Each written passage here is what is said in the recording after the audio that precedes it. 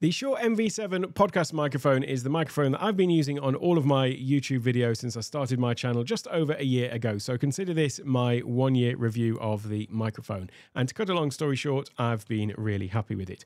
One of the reasons that I bought this microphone in the first place is it has a feature which not too many other microphones have. There are a couple though, but it has both USB and XLR outputs, which means that you can plug it directly into your computer, and I'll show you how that looks in a moment. But then also you can use it over XLR if you're using an external audio device. So for example, right now I'm plugged in over XLR into the Rodecaster Pro 2. But you can see on the back here, we've got the XLR cable, but then we've also got a USB socket and also a headphone socket for doing in-ear, plugging in your in-ear monitors. But I'll talk about that in a little while.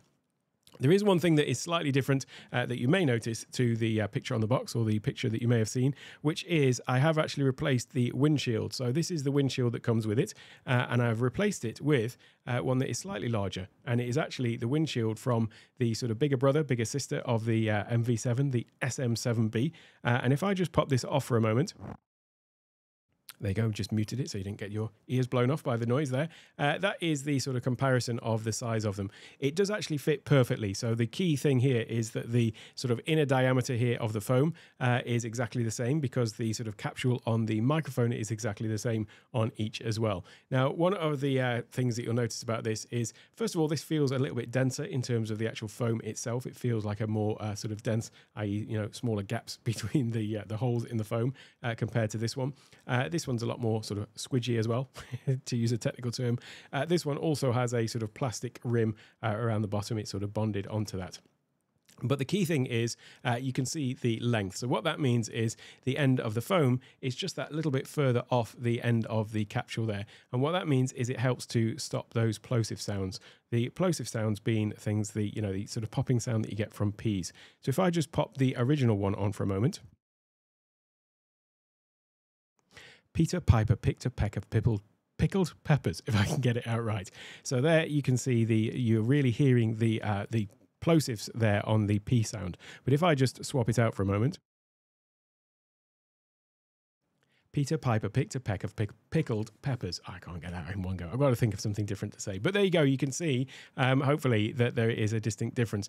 I'm no audiophile, but I can still clearly hear the difference between those two, just even now listening in my my headphones. Those plosives have been definitely reduced by replacing the windshield there. So I'll leave a link to this windshield. The RK345 is the product number of it from Shure. And then also you'll find a link to the microphone down there in the description as well. So I think this is around about $10 or something like that for the windshield. So whether or not you think that is a worthwhile investment or not is entirely up to you, of course.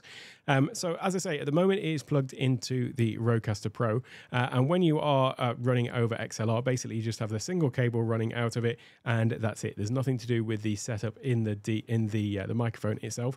Incidentally, in the Rodecaster Pro 2, if you are using one of those, then you can sort of set different presets for microphones. I'm just using the built-in preset in the Rodecaster Pro 2 for the SM7B, so they don't have a preset for the MV7 as such. I'm using the one for its bigger brother or sister. So that's just a point to note there. That's the settings that I've currently got in the Rodecaster Pro. Now, the cables that you get in the box for it, as I say, it is USB. It's actually a micro USB connector on the back of the microphone itself, but they do give you two separate cables. They give you one that goes from micro USB to USB-C, and one that goes from micro USB to USB-A, the sort of more traditional USB cable. Now, one thing that I noticed with the cable over after about, I would say about a year, the one that I was using, which was the regular USB one, the actual connector, the micro USB connector on the end actually got slightly bent, and that was because of the way that I got it mounted in the arm and just moving it around all the time, constantly readjusting, moving things out of the way, moving it back. Obviously, putting any sort of pressure onto these cables can damage them. And so it did get damaged for me, and at some point it simply stopped working, or rather was rather intermittent. So that's just something to note, that when you are positioning it, you need to make sure that you're not putting any undue strain on these, and certainly you don't want any cables where you're kind of bending them at any point too much in any case for any cable that goes forward, but particularly make sure there's no strain on here. Fortunately, there was a spare one in the box, technically, because they gave you the USB-C one, so I was able to use that. But that's just something to note. As I say, it wasn't the connector, though, on the microphone itself, so it wasn't anything to do with the build quality of that. It was literally just the connector. So if you do ever have any audio issues with anything, always first port of call is to check the cables. So with that said, what I'll do is I will now just quickly pause and switch over to USB so that you can see how this sounds on USB. So now we are plugged in over USB. So I've basically just unplugged the XLR and I've now got the USB cable plugged into here, and I've also got my in-ear monitors are plugged directly into the microphone as well. Now, once you are plugged in over USB, what you'll notice is it does sort of come to life on the top here. So there is some lights here. There is a touch panel. So this is only something that you're going to use when you are plugged in over USB. And what this allows you to do is control things like the gain, but also the volume in your headphones as well. And then also the balance between that as well. So let me just show you how this looks as well if I come over to this view for just one moment. So this is the Shure Motiv App. This is the app that you're going to use on your computer to basically have some sort of control over the audio that you're getting out of your microphone. Let me make sure I'm pointing that the right way out my mouth for a change. That might help. So here is the Shure Motiv App. And there's a couple of things that you can do in here. So if you want to just use some preset levels, you can come into this section that says auto level. Whoopsie daisy. It might have just cut out on me for a moment there. It's done a little bit of an adjustment there to the audio volume, I think, but never mind. So what you can do here is you basically can just choose the microphone position. So whether you've got it close to you or whether it is further away. So obviously this is right next to my mouth, more or less. So it would be this near one. And then also you've got this thing here. You can change the tone. So we can choose to make the tone dark, obviously slightly more deeper. The neutral or bright is going to just raise those high levels. You've also got the option on here, the live meters.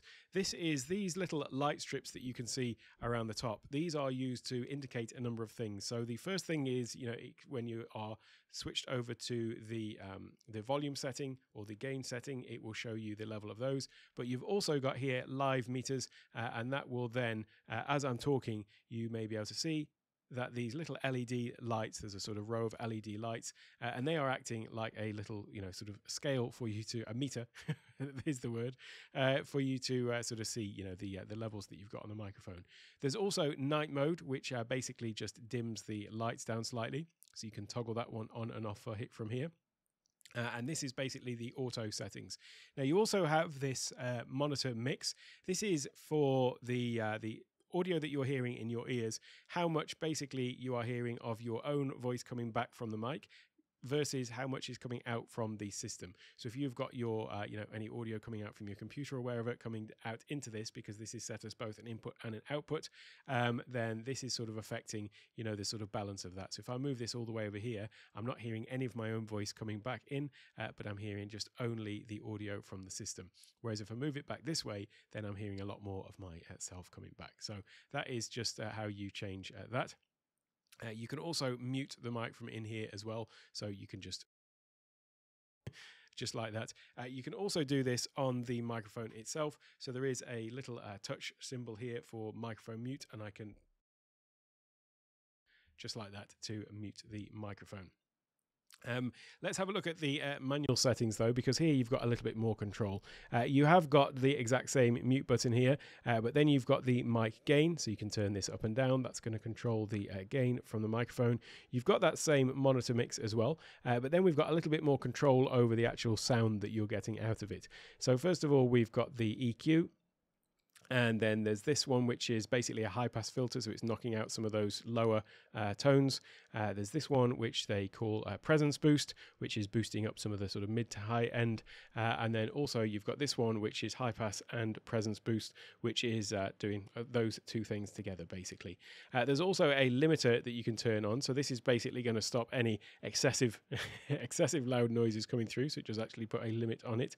And then finally, you've got down here the compressor. So compression is basically, think of it like leveling everything out slightly. So it means that if you're talking loudly, then it will bring those down. But also if you're speaking quietly, then it will kind of bring those tones up to kind of level everything out, really. So the compressor is off If I turn it to light, this is how it sounds. Then we've got medium and then also heavy. So that's the difference. And if I just go from heavy compression down to off, you can see what that's doing. It's actually just sort of giving it a bit more of that, that radio sound. So whether you actually want all of these things on or off, you know, turning everything up to the max is not always the way to go. But that is just the level of control you've got over it. Whereas with that manual, it's basically you're just choosing whether it's near or far, and you've got those 3 kind of presets. And then once again, you've got the live meters and night mode toggles on here as well. The other thing though that you've got is you have got control over this on the device itself. So on this side, we have got the little mute button, the touch screen mute. And then on this side, we've got one that has a picture of both a microphone and then also headphones. And this does 2 things. If I tap it once, so I can see it. Now it's turned orange, which is for headphones. Now basically I'm controlling the volume in my my headphones. If I press it again to switch over to the mic, then now what I'm controlling is the gain. So I can turn that up and down to control the gain. And then if I press and hold, he says, then what I'm doing is I'm controlling the monitor mix. So that is the monitor mix that we've got over here. So you can control all of this that you're seeing in the app. Really, I rarely open the app once I've got the things set up as I had them. Once I've got that set up, then I just do any sort of control from here, or in fact, more likely from the computer. So that is the sort of difference in sound that you can get between it on USB versus XLR. And yeah, overall, apart from that one minor thing about the cable having that slight issue, which was probably, as I say, more down to user error than certainly not the manufacturing of the device. The device itself is really solid, really hard wearing. I've not had any difficulty with that or any issues with build quality or anything like that. So overall, I would say it is a really solid device. And certainly, if you're just starting out on a YouTube channel and you want that versatility of being able to use it on USB and XLR, I can highly recommend it. Now, if you are thinking of using it with the Rodecaster Pro 2, you may be interested in some Rodecaster Pro 2 videos, which are coming right up just over there on the right-hand side. So I'll see you in there.